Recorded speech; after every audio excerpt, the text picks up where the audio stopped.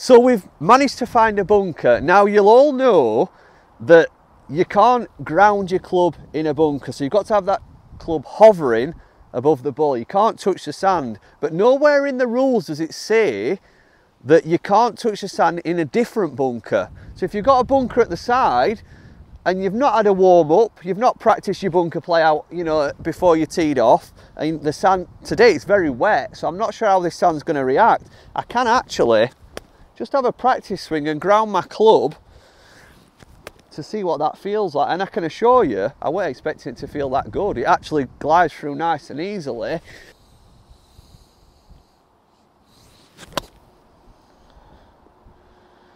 Well, maybe I should have had a couple more practice swings, but I hope you've learned something there about having a practice swing and testing the sand, not in the bunker you're playing and taking a penalty, but the one at the side if you've got time.